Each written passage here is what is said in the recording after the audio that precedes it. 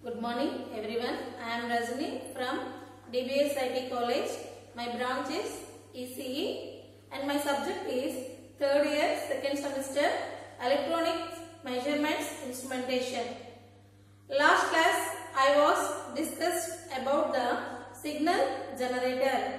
What is the basic signal generator and what is the function generator? So in the function generator it will generate the different types of the waveforms that already we seen in the last class. Another one is the square and pulse wave generator. In square and pulse wave generator, we can take the difference of the duty cycle because of the square wave and pulse wave generator. Mainly, it produces the duty cycle. So, we can differentiate the duty cycle differences between the square wave generator and pulse wave generator. Next, coming to the another one, that is the standard sweep generator. The standard sweep generator. First, we can take the sweep generator. First, what is sweep generator? The sweep generator is also called as the time-based generator. Is also called as time-based generator. So, the sweep generator is also called as the time-based generator, where for the time-based generator, the output waveform, it produces the, likewise, if it is the on state, that is the last class we discussed, if it is the on state means that is the one state. So, 0 to, it rises the maximum peak amplitude value. So this we can take here maximum voltage. So this is the maximum voltage when it was in the on state. After discharges, so it will be likewise. If it is the discharges, it will be likewise. So this is the off state. So that means discharges means the device will be discharges. So that is the off state. So it falling down up to this time period. So here when the device is on, that is the on state, that is the positive ramp voltage. When the device is off, that is the negative voltage. So that is the down, that means the falling down, that is the off state. Where the time duration we can consider from positive peak, maximum positive peak value up to this we have to consider here. This is the storage time, that is the is the sweep time. We can call it this is the sweep time. Whereas the falling of the device, that is the off, then the time we can call it as the restoration time. Restoration. So here the total time period we have to consider maximum capital T, where the capital T is equal to sweep time plus restoration time. So this is the total time period is equal to sweep time plus restoration time. This is the maximum time duration we can consider by using this waveform. Likewise, the sawtooth. The sweep generator will be producing likewise. So here the standard sweep generator we can take the linearly output voltage. V0 means that is the linear output voltage or linear output current. So this we have to consider in the sweep generator. That is the linear output voltage V0, linear output current I0. Next, what is another one? Why we are using this sweep generator means in the CRO to sweep the electron beam from left to right of the deflection, horizontal deflection. Why? Because of here it will be leveling. Where is the sweep time? So we can consider in the CRO system. Next, another what is the use of the sweep generator is it used in the TV receivers. It used in the TV receivers. So these are the standard sweep generators. So the standard sweep generator we can call it as the time based generator or voltage generators. So we have to take why we are using the sweep generator means we can linearly take the output voltage and the output current. So this sweep generator we can generate in the CRO, that is from electron beam, sweep electron beam from left to right. We can vary with the time horizontally. Next, it is used in the TV receivers. It is used in the TV receivers. So this is about the standard sweep generator. Coming to the block diagram. This is the block diagram of the standard sweep generator. So in this block diagram, the main blocks we can remind here: master, RF master oscillator and amplifier, frequency sweeper, marker generator and manual frequency control, output attenuated, level control. So this basic block diagram, first coming to the first block, here the manual frequency control. Why we are using this manual frequency control means to adjust the resonant frequency for applying this block diagram.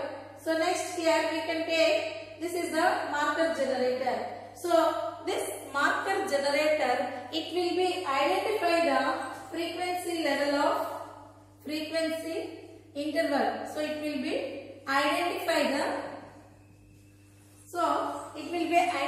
the frequency interval duration. Next, this here marker generator, we can get the marker output. So this marker generator connected to the RF master oscillator and amplifier. Next, frequency sweeper.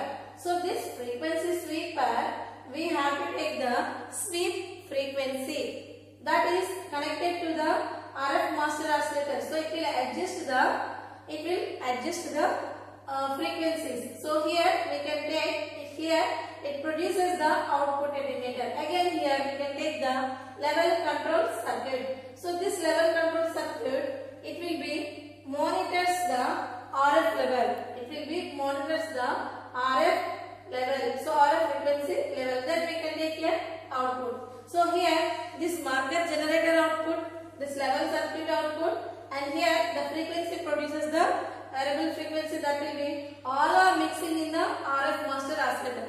So here the total produces will be developed in the RF master oscillator. Then it will be connected to the output attenuator. So here smoothing the output and we can get the sawtooth sweep generator. So we can get the sweep generator. So this is about the standard sweep generator. So it is a time based generator and it varies the linear output voltage and linear output current, and we are used in the CROs. Why we are using in the CROs means to sweep electron beam from left to right, and we are used in the TV receivers.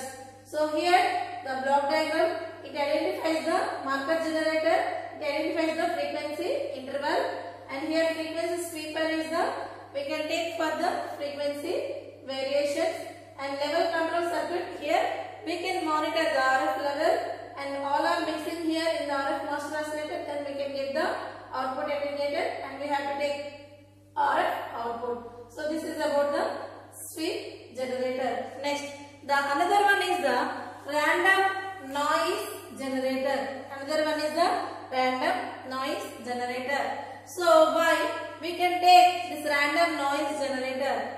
The output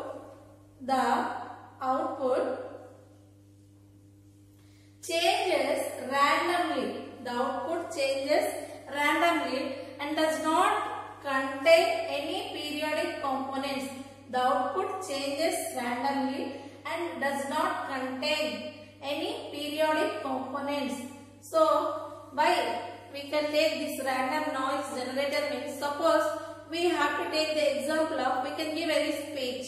So in that speech, if there is any noise, it will be coming to the according to the frequency levels. So that is the ups and downs. Sometimes the voice are clear, sometimes the voice not clear. So it will be generating the noise. So that that's why we can't get the clarity of the voice. So that is the random noise generation. For example, suppose we can take the music. Some music's bass level we have to consider, or some musics we can take the high level, a sound system. So these all are the interrupting the noises. Sometimes the signals are not received at that time, it will be making the noise. So randomly the noise will be produced. So here we can take this block diagram, this noise source, amplifier, modulator, and white, pink use as the filter, and then amplifier. That means here the noise source is, it is a semiconductor noise diode. So here it is the semiconductor noise diode. Semiconductor noise diode. So this frequency, what is the frequency range? So that is the 80 Hz to 220 kHz. So for this semiconductor noise diode, the output will produce in the amplifier. That amplifier, it amplifies the output. This amplifies the output. Then it will be connected to the modulator. So that means even though, so we have to take here this amplifying signal. Then we can take here modulator, that is 0 to 100 kHz. So this connected to the white, pink, and use as a filter. So if there is any noise, even though if there is any noise, it will be filtered. So this filter, after filtering, we can get the required signal so that we can amplify in this block. Then we can get the noise output. So even though we can do this process, it's having some noise, so that we can get here noise output. So here we can take this graph. How we can graphical representation? Why we can take this graphical representation means for the analysis, simply we can analyze this. Here we having the three types of the filters. What are the filters? Pink filter, USAC filter, and white filter. So here this white filter, this is the white filter. This white filter frequency response is likewise. So the white filter frequency response, it will be started from minimum level. So this minimum level, it will be having the wide band. So that's why this random noise generator also used in the wide frequency band. That is the white filter we can consider for this graphical representation. And here this is the curve shape. So this curve shape belongs to the USAC filter. So this USAC filter, it is energy distribution of the speech and music. So that means we have the two different types of the voices, that is the speech or music. Then it will be filtered the speech and it will be getting the music output. So likewise we are using this filter. Next, another one is the pink filter. So this pink filter also same as the red light. So what we have to consider for this? The pink filter. So these are the different types of the filters we are using for the different types of the situations like speech or music or anything. So that is the noise, random noise generator. It will be produced the random noise generating. That is about the random noise generator. Next, the another one is the arbitrary waveform generator. So is this arbitrary waveform generator. Why we are using the arbitrary waveform generator? So basically it does not have any particular periodic shape or characteristics. So this arbitrary waveform generator, it does not have any particular predefined shape or characteristics. So where we are using this arbitrary waveform generator, we are using the test signals. So we can take any measurements, any instrumentation.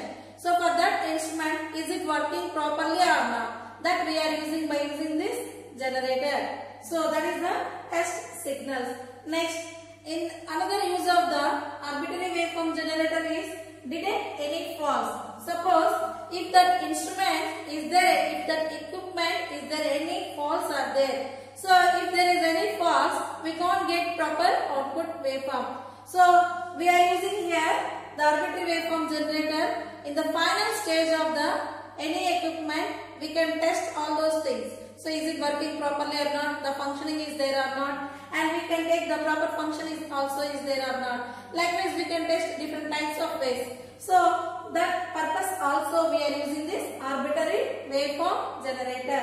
So detect any faults in the functioning of the system. Next, another use of the arbitrary waveform generator is the proper functioning of the equipment or instrument. So if there is proper functioning is not there. So proper functioning is not there means we can't get the next results of the device. So that's why we can take this. What is the use of the arbitrary waveform generator? Next, coming to the block diagram of the arbitrary waveform generator. Here, address counter, clock, RAM, DAC, D2A converter, low pass filter, amplifier. So that we can get here output. So here the clock we can connect it to the address counter. So here in this address counter we can give the particular address. So this particular address connected to the RAM. So what is the RAM function here? When we can produce any waveform, it will be stored in the digital form. It is based on the RAM only. So it will be stored in the RAM, that is in the digital form. So this RAM output connected to here D2A converter. So here the D2A converter DAC, here we can take the output voltage values. So for this output voltage we can connect it to the low pass filter. So here we can store here digital data, and here we can get the output voltage. So this output voltage, if there is any high frequencies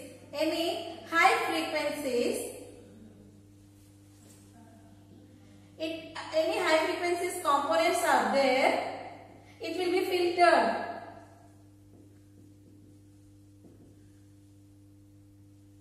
So it allows only low frequencies. Okay, that's why we are using here low pass filter. Then after smoothing of the filters, we can take here amplifier. So for that signal, if there is any weakened signal is there, this amplifier gives the strength, then we can get the output waveform here. So here we are using the sampling theorem.